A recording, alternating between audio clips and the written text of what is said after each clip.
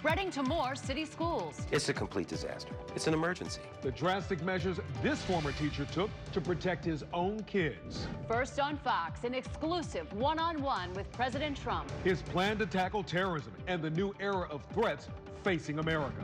Fox 45 News at 10 starts now.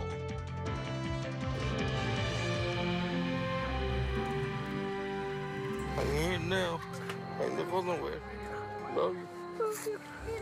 Hey, I love you. Oh my goodness, I miss you so much, girl. Tears and hugging, raw emotion. First on Fox, as a man shot in Edgewood last month leaves shock trauma tonight and returns to his family. Good evening, I'm Kai Jackson. And I'm Jennifer Gilbert. The shooting rampage in Edgewood ended 3 lives and forever changed many others. One of those people is Enoch Sosa. Tonight, he returned to his family for the first time since that shooting took place.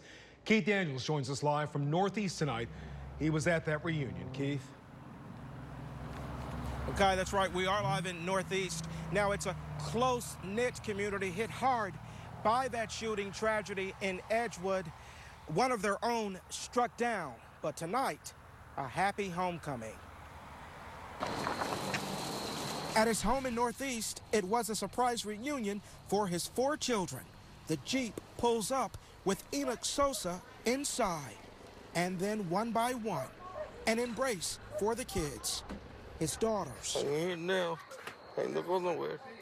Love you. Hey, I love you.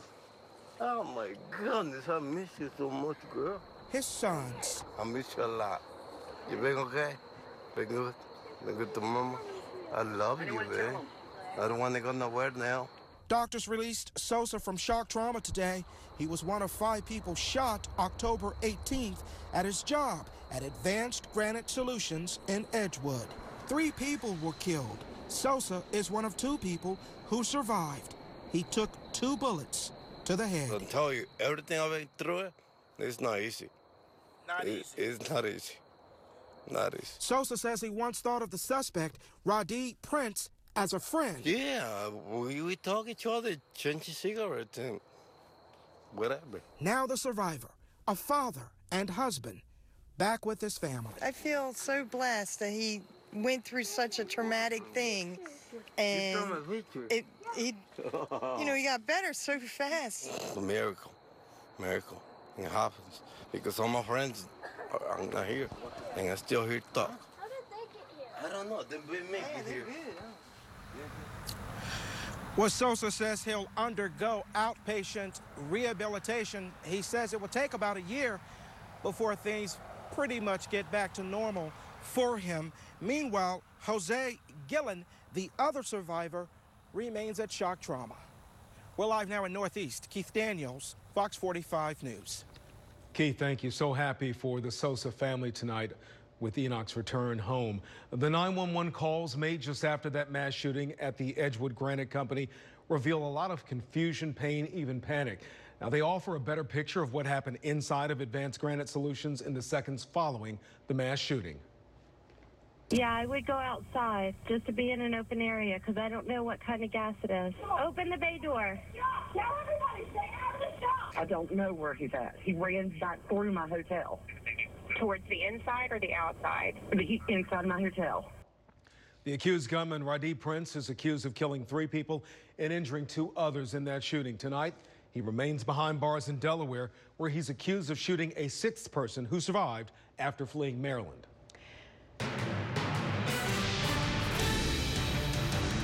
President Trump leaves for a very important trip to Southeast Asia tomorrow. This afternoon, Cheryl Atkinson, host of Full Measure here on Fox 45, had a one-on-one interview with the president to ask about some critical issues he leaves behind, including his reaction to the terrorist threat facing America.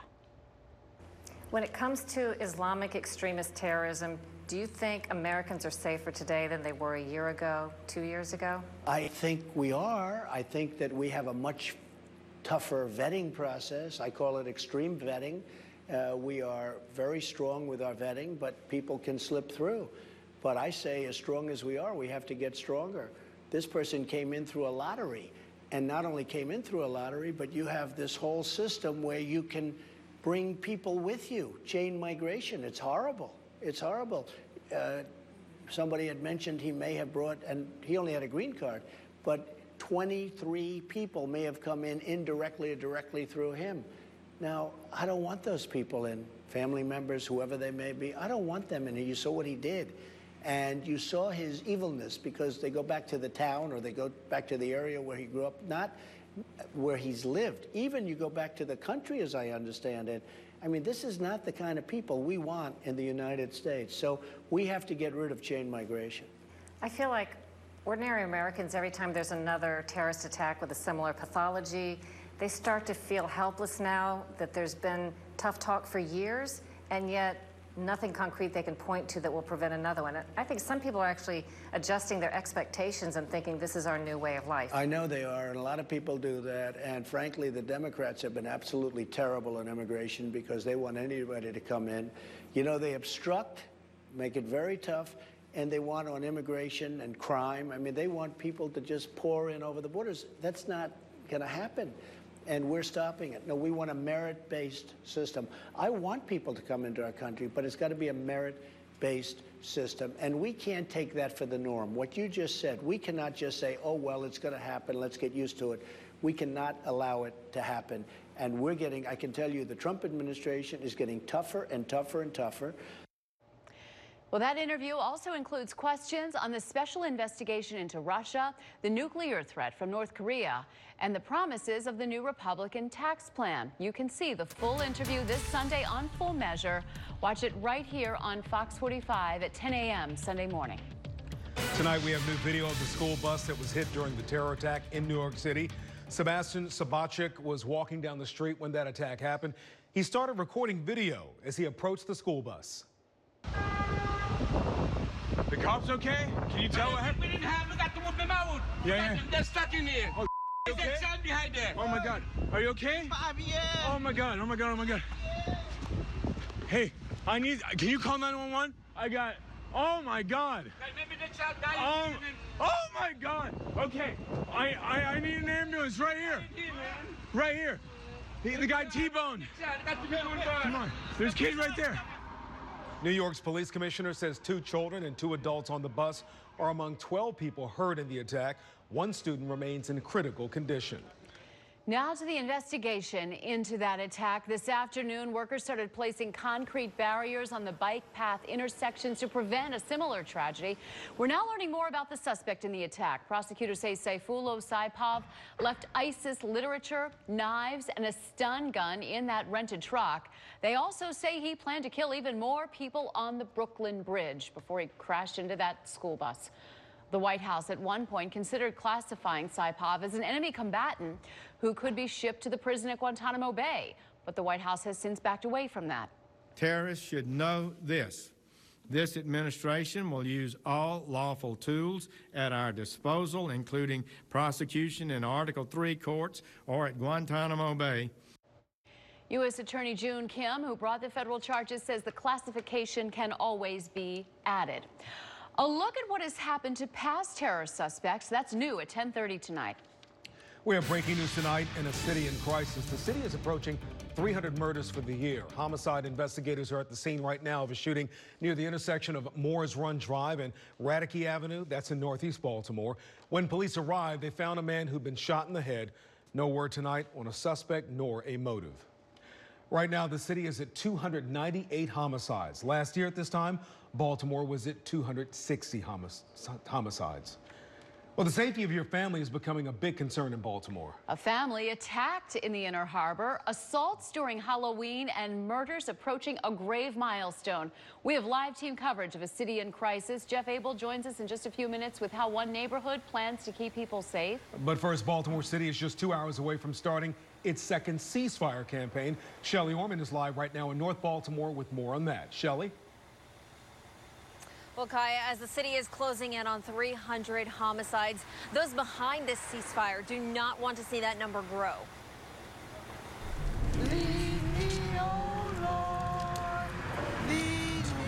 From the sanctuary of the church to the sidewalk, prayers and songs fill the streets in Cherry Hill. Or if you lead me, I cannot stress. Each month, dozens gather to walk singing through a different neighborhood. Everywhere I go, I'm gonna let it shine. Praying at spots affected by violence. We ask that you remove the taste for vengeance. This walk was led by St. Veronica Catholic Church. We're having a prayer walk, y'all. And we're praying for our community. People from parishes all over the city join members like Deborah Green. Safe Street workers say 3 people have been shot in this part of Cherry Hill recently.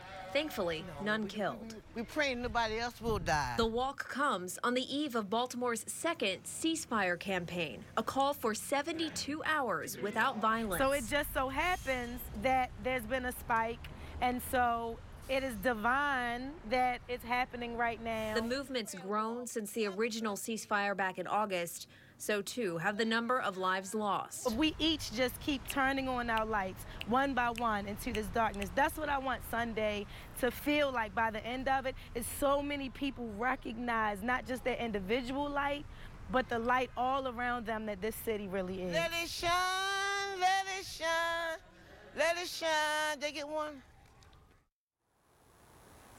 Now the ceasefire starts at midnight and runs Friday through Sunday. Live in North Baltimore, Shelley Orman, Fox 45 News. Shelley, thank you. A city council member is calling for more police patrols at the Inner Harbor. There were several assaults and robberies on Halloween night spanning more than a mile from South Baltimore to the Inner Harbor. Police suspect the same pack of 10 to 15 juveniles is responsible for the attacks. Councilman Eric Costello represents the district and says the group is a threat to public safety. But some city youth advocates say jail time is not the answer. A roving pack of 10 to 15 juveniles anywhere in the city carrying baseball bats and 2x4s hurting people is unacceptable. I don't care if it's in the Inner Harbor. I don't care if it's in Upton. I don't care if it's in Bolton Hill. They need programs, they need resources and tools so that they can learn a better way, so that they can have better opportunities, so that they can have things to do to empower themselves. So far, city police have not made any arrests in the Halloween night attacks. A full 90 minutes of news is just getting off the ground. We have a new twist in grade-changing allegations at Baltimore City schools. Were you pressured by administrators to change grades? Oh, definitely. No holds barred. This former teacher sits down with our Project Baltimore investigators to reveal this and other things that have North Avenue answering some tough questions from us. A domestic dispute ends in one of the most violent attacks we've ever heard of. What happened? An emotional reaction from the neighbors tonight. And there is strong reaction here at Hopkins tonight. Should the school arm its security guards with guns? Details are straight ahead. And it was a warm day out there today. Looks like we're seeing mild temperatures tonight, 65 degrees. More warm air on the way, then a cooler weekend ahead. That coming up in my forecast. The rising rate of crime around the Johns Hopkins Homewood campus is raising a lot of concern tonight. Jeff Abel is live on the Hopkins campus, where there is also concern over one of the proposed solutions. Jeff. That's right. It seems pretty quiet out here on campus right now, but over the past 2 months, there have been more than 70 reported crimes on and around this campus. And while the campus is surrounded by security, there are questions tonight whether those security guards should be armed with guns. In the Hopkins community these days, guards are on the corner, but insecurity is in the air. We've stopped walking our dogs at night. I mean, once it gets super dark, we just let them out in the back. On campus and near campus, the rate of burglaries and thefts, robberies and assaults have grown so alarming that last month an online petition surfaced calling for Hopkins to revamp its security. It was posted by the mother of a Hopkins student, and it drew not only 452 supporters, but it also drew a quick response from campus administrators, who told the petitioner that the school is now debating the issue of arming security personnel with guns, and is touring 3 other campuses whose security personnel is currently armed. At Hopkins, that prospect is now turning heads. There isn't a simple fix, and I think the idea of just arming guards, individuals who happen to be there, is not necessarily the answer. Putting them more in this neighborhood makes me really nervous, but after becoming a mother, we are, for the first time living in Baltimore in 8 years, nervous to take our dogs for walks. The campus isn't confirming nor commenting, but it has added 20 additional officers to its staff and vows it's determined to keep the campus safe. I think the right approach isn't necessarily showing more force, but showing more understanding. Well, tonight administrators are telling parents they're not only considering and they're not only studying whether to arm its guards, but they're also examining whether to establish the school's own K-9 unit. We're live at Hopkins tonight. Jeff Abel, Fox 45 News.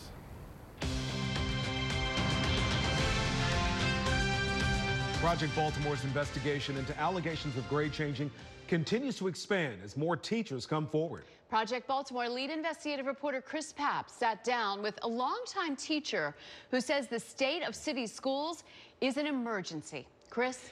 Well, Kai and Jennifer, the teacher we're about to introduce you to spent 25 years in city schools. He says at his school, not only were grades being changed, the learning environment was so toxic that he did something he never thought he'd do.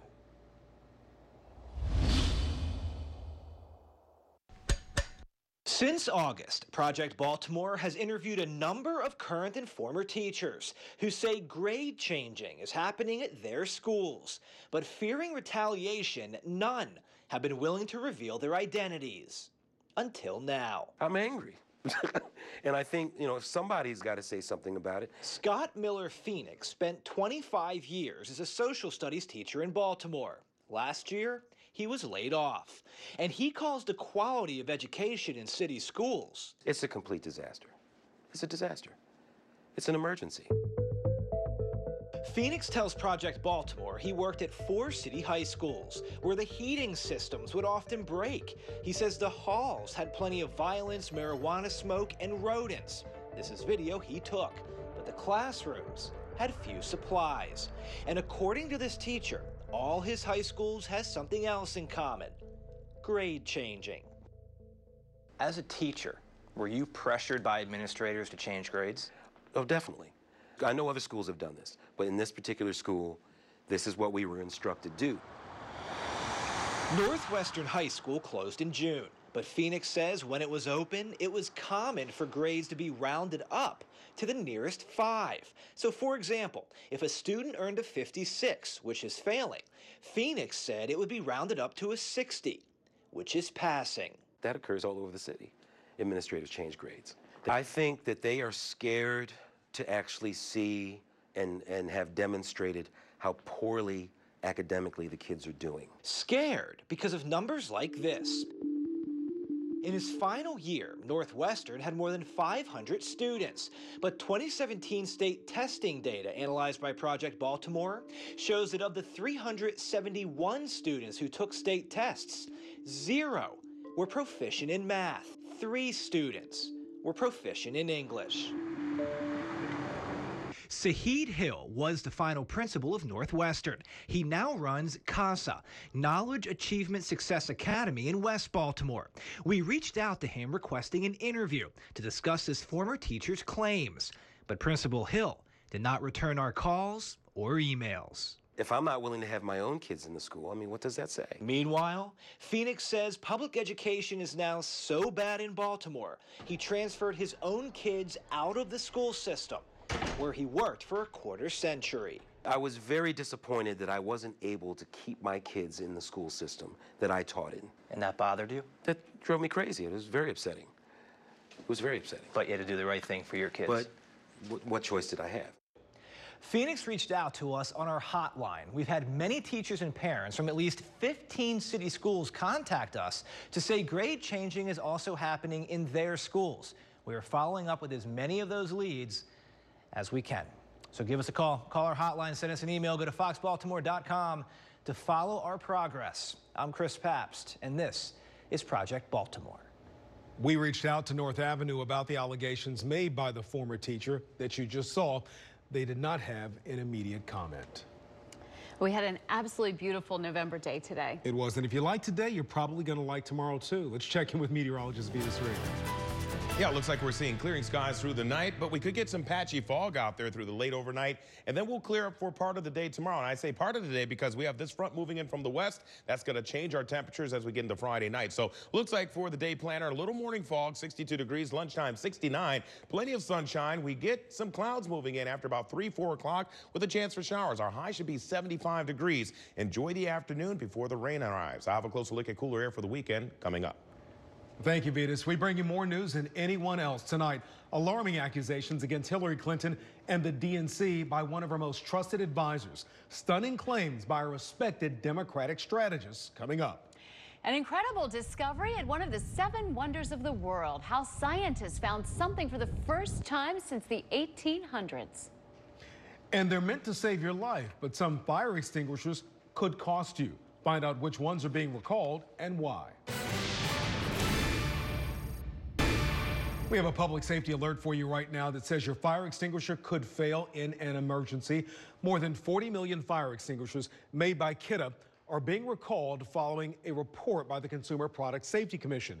Now, that recall includes 134 models sold from 1973 through August of this year. The company is offering to replace defective models. You can find their website by going to news links at foxbaltimore.com. After more than 15 years of planning and design disagreements, crews finally break ground for a memorial honoring President Dwight D. Eisenhower. Eisenhower served as president from 1953 through 1961 after commanding Allied forces to victory in Western Europe during World War II. The memorial will be constructed at the base of Capitol Hill in D.C. and focus on the many international successes he achieved. The FDR Memorial took 43 years, so I'd say we're way ahead of the timeline. The man was so humble that upon the surrender of the German army, his message back to Washington simply said, mission accomplished. The commission is hoping to complete the project in time to celebrate the 75th anniversary of VE Day in 2020. Bernie Sanders supporters are furious tonight after one of Hillary Clinton's closest allies drops a bombshell in a book. What Donna Brazil is saying about Hillary and the DNC that could cause major problems for both. I think we are soft on terror suspects, and our nation needs to wake up and understand how dangerous the situation is. One of America's most well-known senators weighs in on the New York City terror attack and what Congress should do now to prevent another one. But first, a break in the case of a man accused of shooting a Denver area Walmart last night, where not everyone made it out alive. And we see those temperatures cooling off a little bit after a mild day out there. It looks like we could get some patchy fog sitting at 65 degrees in Baltimore. We have another warm day on tap for tomorrow, but then the change occurs late afternoon. I'll show you that change and time it out for you next in my forecast. An update now on last night's breaking news, that Walmart shooting near Denver, Colorado. Police have arrested the man they believe shot and killed 3 people inside the store. 47-year-old Scott Ostrom was arrested near his apartment this morning. He didn't run. He was in the vehicle. Fortunately, we had a traffic light that was there, and that was traffic backed up because obviously we were in the middle of traffic time. So that certainly helped us. Authorities identified Ostrom as the gunman after watching security footage. We also know the identities of the 3 people killed in the attack. They are 52-year-old Pamela Marquez, 66-year-old Carlos Moreno, and 26-year-old Victor Vasquez. Police are still investigating the motive behind the attack. Well, Anne Arundel County Police are trying to track down a hit-and-run driver who killed a 17-year-old. Kirsten Wingert Walco was leaving a house party in Severn Saturday morning when she was struck. The accident happened in the 7900 block of WBNA Road near Thompson Road. The teen was taken to the hospital to shock trauma, where she died of her injuries this morning. We're looking for anyone with information about this accident who may have seen the silver vehicle, broken headlight, broken windshield. Well, police say the suspect vehicle, believed to be occupied by attendees of the same party, was driving northbound at a high rate of speed. That vehicle is described as silver with tinted windows, a broken headlight assembly, and windshield damage. The Baltimore police officer who could be fired for his role in Freddie Gray's arrest began his defense today. The city wants Officer Caesar Goodson fired for not following department policy. 9 days before Freddie Gray was placed in the back of a police van without a seatbelt, a new policy was put in place mandating that detainees be seatbelted in. Goodson's defense says the new order wasn't communicated properly to him and other city officers. A quiet Frederick neighborhood awakens Thursday morning to find two bodies lying in the parking lot of a townhouse community. Police found a man and woman dead in the 6800 block of Acacia Court just after 5 a.m. Police quickly arrested a suspect, but residents who encountered the crime scene on their way to work said this kind of thing doesn't normally happen here. It's alarming to hear that two people or, anybody gets killed in your neighborhood. Doesn't make you feel safe, for sure. Hopefully this is just an isolated incident. Police say the suspect and victims knew each other, but detectives are still investigating what motivated the attack. A terrible instance of domestic violence in Northern Virginia as a man attacks his wife before taking his own life. Police in Fairfax County say a 70-year-old man took an axe to his wife's face and neck. His stepdaughter was able to stop the attack, forcing him to retreat to the garage. That's where police found his body with self-inflicted wounds from a chainsaw. This spilled out into the front yard and people heard screaming. They called the emergency and and they notified me. I'm in charge of neighborhood watch here, and so I was concerned about what was going on. I went down and just couldn't believe what I was hearing. Well, the woman is expected to recover, and police are not releasing the suspect's name to protect the woman's identity. House Republicans unveil a tax plan that roughly doubles the standard deduction allows pre-tax contributions of up to $18,000 a year to your 401k. It also lowers the corporate tax rate from 35% to 20% and cuts the tax rate on small business income to 25%. Republicans say the proposal is a bold pro-growth plan. Democrats say corporations are the biggest winners. For that Main Street business, making $62,000 a year, working day and night and weekends, a tax cut of over $3,000. This is a shell game, a Ponzi scheme that corporate America will perpetrate on the American people. Well, President Trump says he wants this bill on his desk by Thanksgiving. President Trump selects Jerome Powell as the next chair of the Federal Reserve. Powell is nominated to replace Janet Yellen, who is the first woman to hold the position. Powell currently sits on the Fed's Board of Governors and worked in the Treasury Department under President George W. Bush. If he's confirmed, Powell would be the first chair in almost 40 years without a PhD in economics. He's strong, he's committed, he's smart. I'm both honored and humbled by this opportunity to serve our great country. Powell is not expected to make any radical changes to Fed policy. The former head of the Democratic National Committee skewers Hillary Clinton in a new book about the 2016 election. Donna Brazile now charges the system was rigged against insurgent candidate Bernie Sanders. We wanted to try to get reaction on the Donna Brazile revelations this morning, Mr. Sanders. Senator Bernie Sanders had no comment about Donna Brazile's new book. An excerpt of her memoir appears in Politico. In it, the former interim Democratic National Committee chair alleges that under her predecessor, Congresswoman Debbie Wasserman Schultz, quote, the DNC was rigging the system to throw the primary to Hillary. Thank you all for the great convention that we've had. Brazile reports the Clinton campaign raised $10 million to retire 80% of the party's bank debt, but wanted something in return. The agreement signed by Amy Dacey, the former CEO of the DEC, and Robbie Mook of the Clinton campaign specified that in exchange for raising money and investing in the DNC, Hillary would control the party's finances, strategy, and all the money raised. Her campaign would help decide the communications director, and it would make final decisions on all other staff. The DNC also was required to consult with the campaign about all other staffing, budgeting, data, analytics, and mailings. This Victory Fund agreement had been signed in August 2015. 4 months after Hillary announced her candidacy. There were lots of things that were shocking about it. One, the financial condition of the DNC. Two, the way the DNC then had to rely on the Clinton campaign for the money and the resources to continue even operating. In a statement, Wasserman Schultz told Fox News she's proud of her work at the DNC and urged Democrats to stay focused on the progressive agenda. Madam Secretary, any response to what Donna Brazile is saying? The Clinton campaign would not respond to Fox's questions, nor would the Federal Election Commission disclose if it's investigating Brazile's allegations. Brazile said she searched for other evidence of a rigged primary and found none. I'll be asking some questions as well, along with my friend Roland Martin of TV1. The excerpt neglects to mention that Brazile used her dual role as a CNN commentator to steer CNN debate questions to Clinton in advance. For months, Brazile denied having done it. Where did you get it? You know, as a Christian woman, I understand persecution, but I will not sit here and be persecuted because your information is totally false. In an essay for Time magazine last May, Brazile belatedly acknowledged having steered debate questions to Hillary Clinton. She says it was a mistake she will forever regret. Turning now to our weather and this really warm weather for the beginning of November. It is really nice. We know it can't last, but we'll take it while we can get it, Beatus.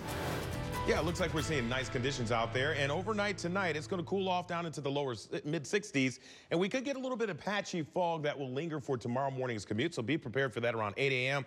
Lunchtime, we get more sunshine, temperatures around 69 to 70 degrees. It should be a pretty nice afternoon.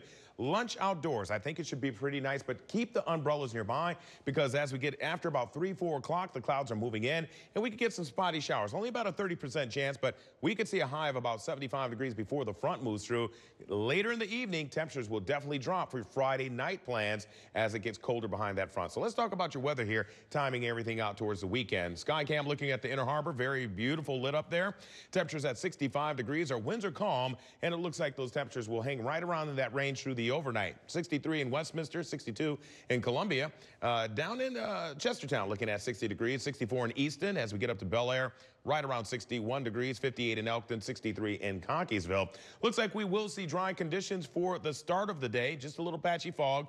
High pressure is helping bring up the warm air ahead of this cold front that's moving through Detroit right now and down through Indiana. Looks like that's going to be arriving as we get into the late evening, giving us a chance for some spotty showers, but it's running into the drier air that's ahead of it.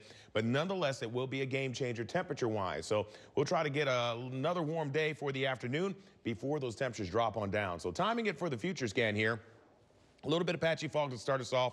In the morning, 7 a.m., sun comes out relatively quickly. We'll warm up nicely through the afternoon, and here come those clouds right around lunchtime. This is 1 o'clock when I stopped it, so you can see a little bit of cloud cover, some showers back to the west of us, kind of scattered, so maybe not everybody will see it, but about a 30% chance for those showers as the front's moving through. It's going to drop our temperatures down in the late afternoon, and then as we get into the overnight, once the front pushes on off to the east by 8 p.m., our temperatures are going to go on down. So if you have plans to go out, it'll be dry, but it'll be much colder out there compared to what we saw earlier in the day. So these temperatures overnight will be down in the 40s as you go out. So you're going to need to get that coat right back on out. Saturday morning, we'll start off with a little bit of a chill in the air in the low 40s, and then we'll see plenty of sunshine through the morning into the afternoon. But the next round of rain moves up out of the south as you see 4:30. So any plans you have for Saturday, going out shopping, running to the mall, kids have a game, whatever it is, looks like we'll see dry start to the day. But after about 4:30, 5 o'clock, we'll start to getting more rain moving in for Saturday's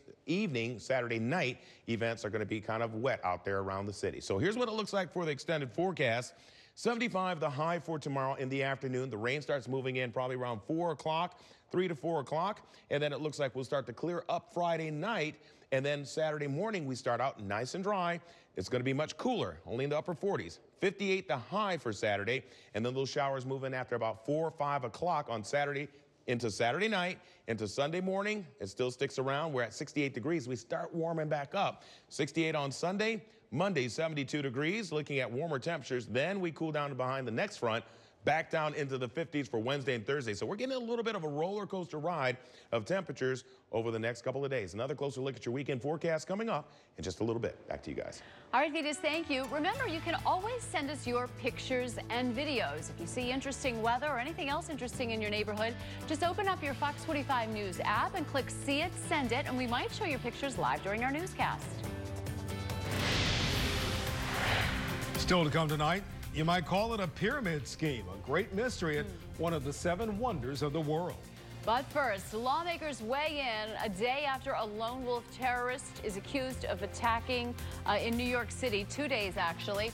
How can we prevent another one? Find out right after this quick break.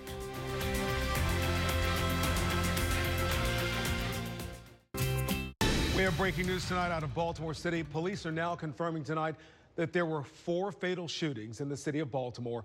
One of the fatal shootings was this one on Moores Run Drive in Northeast Baltimore. There was also one at 2:30 this afternoon along California Boulevard. That's in Northwest Baltimore. And one at 7:40 this evening along South Collins Avenue in Southwest Baltimore. And in East Baltimore at 8:45 this evening, a shooting took place around Morris Street. Right now, there are 302 homicides in the city of Baltimore. Last year at this time, there were 260 murders. Tonight, we take a closer look at how past terror suspects have been treated. We would like to ask you, should anyone who commits a terrorist act in the United States face the death penalty? Tell us what you think by going to foxbaltimore.com/vote. And results will update live during this story. Chief Political Correspondent Scott Thuman shows us the lengthy process and how some suspects are still awaiting their day in court years later. Whether at often scrutinized Guantanamo Bay, Cuba, or even through traditional United States courts, President Trump complains the process hasn't been fast or tough enough. We also have to come up with punishment that's far quicker and far greater than the punishment these animals are getting right now. Convictions are anything but quick, specifically at Gitmo, where charges don't have to be immediately filed and cases linger for years. I think we are soft on terror suspects, and our nation needs to wake up and understand how dangerous the situation is. We have American standards, and that's a symbol we should show the rest of the world. Otherwise, if we start acting like them, they're just going to make it easier for them to recruit. The alleged 9/11 mastermind, arrested in 2003, has had more than 20 hearings so far at Gitmo, but may not see trial until at least next year. A suspect from the 2000 attack on the USS Cole, which killed 17 U.S. sailors, has been in court proceedings for 6 years now. And even those convicted inside the U.S., like the 2009 underwear bomber held in a Colorado prison, is now suing the government, claiming he's subjected to food and treatment forbidden by his religion. President Trump, demanding swift and more severe punishment, tweeted, "Would love to send the NYC terrorist to Gitmo, but the process takes longer than the federal system. He should get the death penalty." Hundreds of terror suspects have been convicted in traditional U.S. courts while at Guantanamo Bay. That number is under a dozen. In Washington, I'm Scott Thuman. Well, archaeologists in Egypt discover a hidden chamber in one of the 7 wonders of the world. The Great Pyramid may be more than 4,500 years old, but it still managed to hide a space, listen to this, the size of an airplane within its walls. Scientists use a device that sends cosmic rays through the pyramid to search the structure without damaging it. It's the first new area discovered in the pyramid since the 19th century. Governor Larry Hogan today announced a plan to prepare more Maryland residents for jobs in the field of information technology. The governor's plan includes a new executive order, proposed legislation, and $5 million in new education funding. Much of it is designed to encourage more women to enter the computer science workforce. Our universities and colleges are currently projected to produce qualified graduates to fill only 29% of these jobs. And we are seeing a shocking lack of gender diversity in this growing sector. Governor Hogan announced a partnership with the Girls Who Code organization, which provides after-school programs for girls in 6th through 12th grades. All right, time for a look at your detailed weekend forecast. So glad it's here. Here's Chief Meteorologist Vitas Reed. Vitas. Yeah, well, the first part of it, definitely you want to be outdoors, and that starts with Friday. Tomorrow afternoon, we'll get some sunshine up into the mid-70s. By lunchtime, we'll see a high of 75. We'll get evening showers overnight, in the afternoon, Then the overnight for Friday night will be dry. Now, early Saturday, we'll start off nice and dry, but then those showers start moving in. Our temperatures are cooler. Highs only 58 degrees. So rain will be after about 4 o'clock on Saturday through Saturday night. So it looks like a wet plan for Saturday night. And then Sunday morning, that shower sticks around. Highs only 68 degrees. They start going back up. So you see the coolest day of the weekend will be Saturday at 58 degrees. The first part of the day sunny. Second part of the day on Saturday, we'll have some rain. And then Sunday, a little bit warmer. Back to you. All right, Vita, thank you. Do you know someone who's making a difference in the community? You can recognize their efforts by nominating them for Fox 45's Pay It Forward. They could win $500. Go to foxbaltimore.com and click on contests to read the rules and tell us what someone is doing to improve the lives of people around Baltimore. Coming up in just 10 minutes on the Late Edition. First on Fox, the emotional reunion between a victim of last week's workplace shooting in Harford County and his family at home. And the search is on for the people accused of causing chaos on campus. Tonight, more Johns Hopkins students are looking over their shoulders. How has Joe Flacco come back so quickly from his concussion? Does toughness have something to do with it? Offensive coordinator Marty Morningweg talks about that next in Sports Unlimited.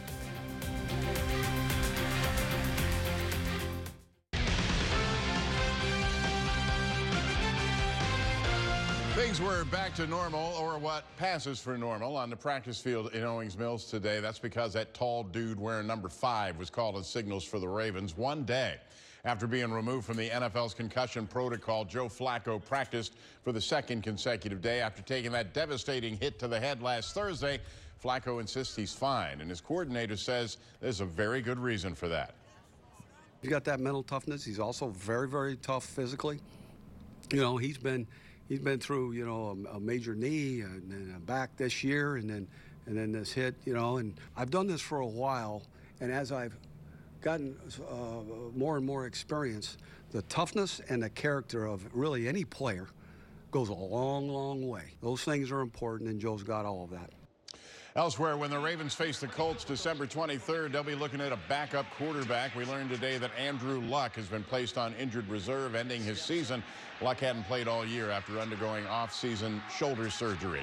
And when the Ravens face Houston in 3 weeks, the Texans will have a backup quarterback as well. That guy, Deshaun Watson, tore his ACL at practice this afternoon. He will have season-ending surgery.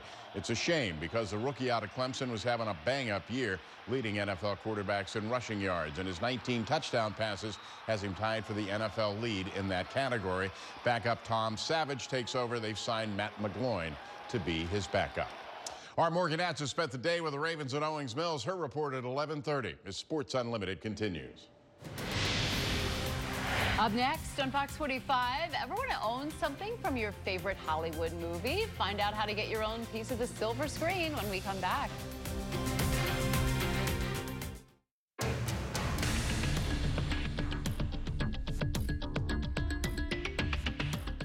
Hello, I'm Mark Hyman.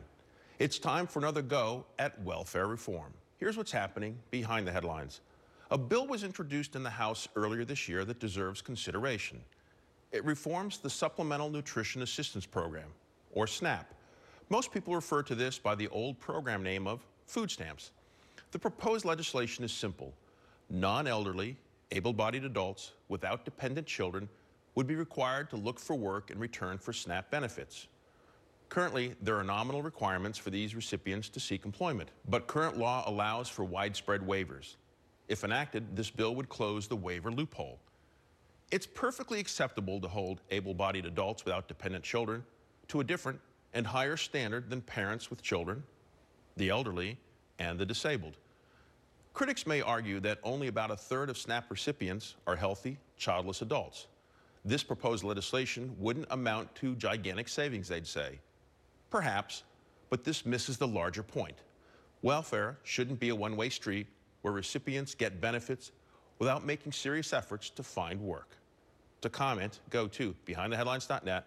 I'm Mark Hyman.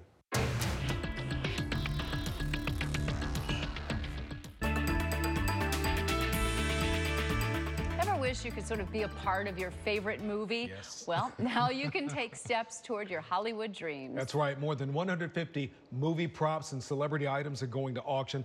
Props on sale include the Mary Poppins umbrella, a uniform worn by Tom Hanks in Forrest Gump, and the ticket won by Leonardo DiCaprio's character in Titanic. There's also plenty of personal items available, like, listen to this, Elvis's 1957 pink Cadillac and clothing worn by Jackie Kennedy, Marilyn Monroe, and Michael Jackson. Collectors can start bidding online November 11th.